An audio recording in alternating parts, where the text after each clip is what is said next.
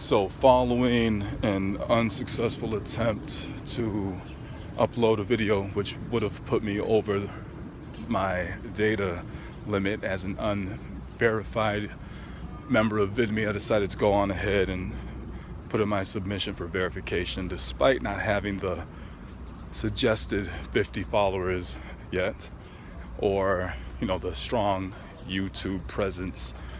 I figured why not just go on ahead and put it in, see what happens. Yeah, it'd be nice to be able to upload freely. I do like the platform a lot, hoping to make more use of it. So yeah, we shall wait and see what the verdict will be. Until then, VidMe world, just checking in, keeping y'all posted. Catch up later. Peace.